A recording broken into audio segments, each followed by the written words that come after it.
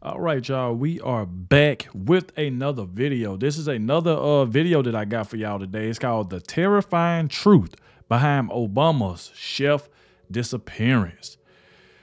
Wow. I am eager to see this one right here. This is another video y'all recommended that I should check out. And man, just by this title alone, man, I'm like, wow. The Terrifying Truth Behind Obama's Chef Disappearance? Wow. Like I said, make sure y'all hit that like button, subscribe to the channel. Shout out to everybody that's been showing so much love, everybody that's been showing a lot of support and leaving positive comments in the comment section. I also want to thank everybody that just clicked on this video for the very first time. Without further ado, let's dive straight into this. Other news today, more details about the drowning death of the Obama's personal chef while paddleboarding in Martha's Vineyard. A lot of different media outlets said the fact that he didn't know how to swim. Matter of fact, there was a post of Instagram of him hashtag still don't know how to swim or something like that. I don't know if you saw that or not, where he didn't know how to swim. And then a video appeared. It was him on Twitter. He knows how to swim, Pat. So this is him swimming. That's pretty solid to swim like that. That's backstroke that he's doing there. Like he has flippers on. In the bustling world of politics, where secrets are as abundant as intrigue, a captivating mystery has left the nation bewildered and hungry for answers. Amidst the hallowed halls of power where pivotal decisions shape history, an enigma unfolds: the truth behind White House chef's disappearance. For years, the White House kitchen has been the epicenter of culinary excellence, serving as a melting pot of flavors from around the globe. Wow. The talented chefs, often shrouded in anonymity, have satisfied the palates of presidents and dignitaries alike, their culinary artistry a closely guarded secret. But one fateful night, everything changed. As the nation slept, the White House kitchen underwent an inexplicable upheaval. The head chef, a culinary virtuoso renowned for their gastronomic delights, vanished without a trace. Whispers of conspiracy and foul play spread like wildfire through the political grapevine, which puzzled the nation's elite and curious citizens. Was it a sinister plot to sabotage the heart of the White House? Or did the chef vanish willingly, seeking refuge from the relentless pressure of cooking for the most influential individuals in the world? As speculation ran rampant, no official statement emerged, deepening the mystery and fueling countless rumors. In this riveting tale of culinary prowess and clandestine affairs, we delve into the labyrinth of secrets hidden behind the grand facade of the White House. From covert culinary experiments to hidden passageways that may lead to the truth, every morsel of information is a tantalizing clue waiting to be discovered. Prepare to be captivated by a story that intertwines the world of haute cuisine with the intricacies of politics, where the search for answers will take us on a roller coaster ride of suspense and revelation. Buckle up your seatbelts and sharpen your appetite for the truth as we embark on a quest to uncover the secrets hidden behind the scenes of America's most powerful kitchen. In this gripping tale of mystery and culinary artistry, one thing is sure: the truth is indeed the most delectable dish of all. Barack Obama's chef Tafari Campbell, who served in the White House during his presidency, mysteriously disappeared from the house. Wow. Upon speculation, it was discovered that Tafari Campbell tragically passed away over the weekend near the former president's Martha's Vineyard residence.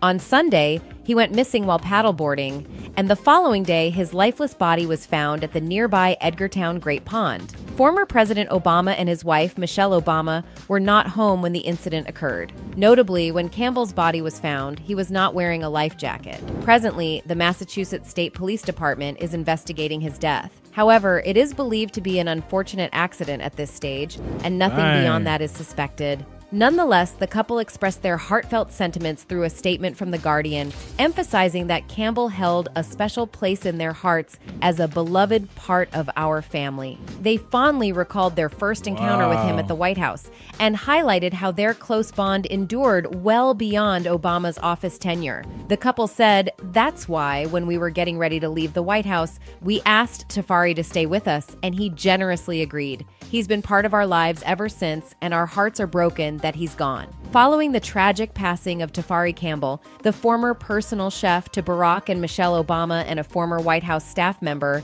online platforms witnessed a surge in the dissemination of various right-wing conspiracy theories. These speculations rapidly proliferated in the aftermath of news about his drowning. Amidst the profound grief felt by the Obamas over the loss of their chef, Tafari Campbell, the online reaction to his death took a peculiar turn. Almost immediately after the news broke on social media, netizens began to draw strange connections, pointing out that this was not the first instance of a White House chef passing away by drowning. The death of the chef has taken the internet by storm. A user named Ian Miles Cheong, known best for his commentary on Twitter, tweeted a video of Tafari Campbell swimming perfectly, and he called him out as a trained swimmer, which has raised eyebrows of speculation that the death of the beloved chef was not an accident. Adding to the intrigue, internet users have uncovered video footage of Campbell displaying exceptional swimming skills on Instagram. His fitness highlights showcase him proficiently executing backstroke, freestyle, and various swimming strokes during an extensive 40-minute swim workout. These discoveries have led some netizens to consider the possibility of a conspiracy surrounding Campbell's demise, as his drowning appears implausible given his swimming abilities. A user shared, "Why are the Obamas putting out the narrative that Tafari Campbell didn't know how to swim when I just saw video of him swimming like a fish?" Wow. So Obama was saying that he didn't know how to swim, but yet they showing a video that he do know how to swim. Now, don't get it wrong. Now, a lot of times you can get in like the beach and if you get too far out, sometimes, regardless if you can swim, sometimes the way that water be moving, you'll probably have a hard time. But this is weird that they said that he couldn't swim, but yet they got a video with him swimming. Now, I remember this, but like I said, I never kind of got like all the way into it when the news broke on that. So that's why I'm kind of going in this kind of knew a little bit, but like I said, I knew a little bit about it, but I didn't like dive straight into it. But that is weird that, so now they're trying to say that he knew how to swim, so they thinking that it's something else that happened.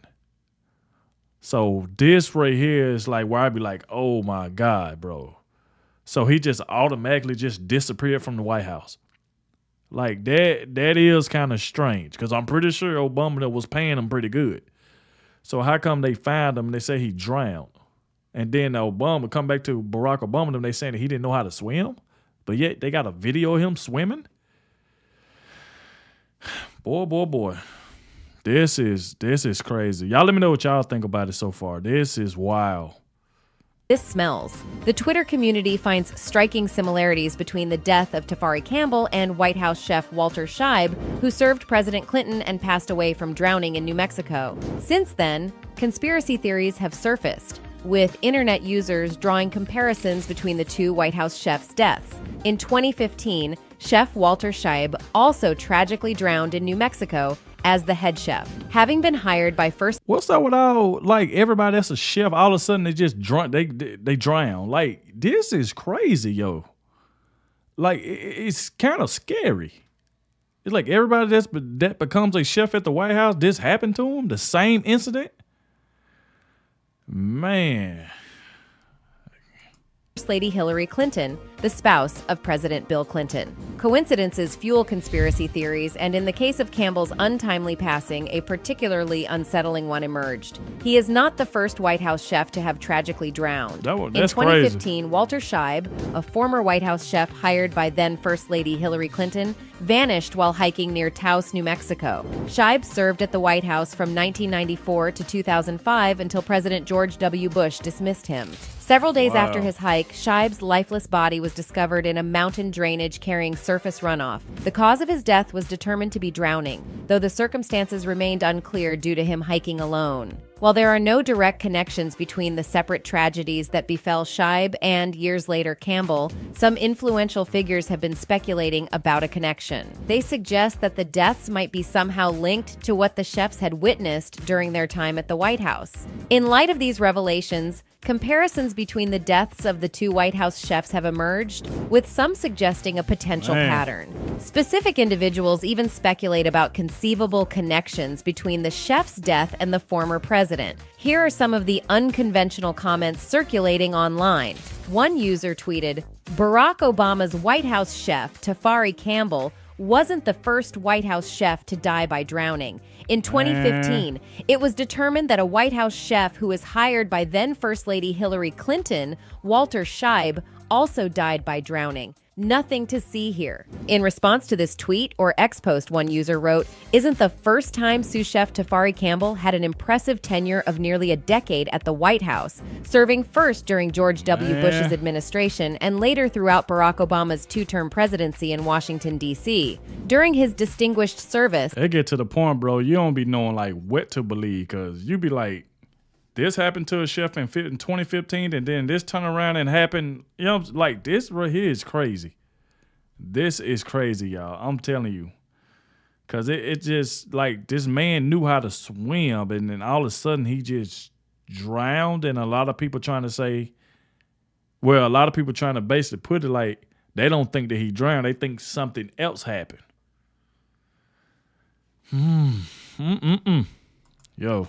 Campbell contributed to creating some of the most renowned presidential recipes, among which was Barack's cherished honey ale beer, crafted from ingredients meticulously cultivated at the White House. Following Barack Obama's time in office, he invited Campbell to become his chef, which Campbell willingly embraced. Since then, he has remained a steadfast presence in their lives, frequently traveling from his residence in Virginia to accompany the Obamas wherever they were staying. In her statement to the BBC, Michelle Obama conveyed that Tafari Campbell leaves behind his wife, Charisse, and their twin sons, Xavier and Savin, as part of his cherished legacy. So, what do you think about the disappearance and the tragic demise of Tafari Campbell? Was it an accident or just another conspiracy? That's it for today's videos, guys. Hit the subscribe button and like you said, is that another incident or a conspiracy? But that right there is something else, y'all. That he just all of a sudden just leave the White House. Like he just left. Like it just don't seem realistic. You know, so that right there is what really got me. You know, like I said, I had heard about it before. I didn't never like I said, I didn't get a chance to really like dive into it to see what was really going on. So just listen to this video and kind of trying to get in like, you know, like the full conclusion of some of the stuff that happened. You like, wow, that I'm still stuck on that statement about Obama, topic that he didn't know how to swim. I'm pretty sure, like, if he been a chef that long, that I'm pretty sure they knew the man knew how to swim. And obviously, like a person did, they showed a video of this man backpedaling. And backpedaling ain't easy. I know I can't do it. So, man, that right there is crazy. Y'all let me know what y'all think about it. Make sure y'all hit that like button, subscribe to the channel, and I'll catch y'all in the next one.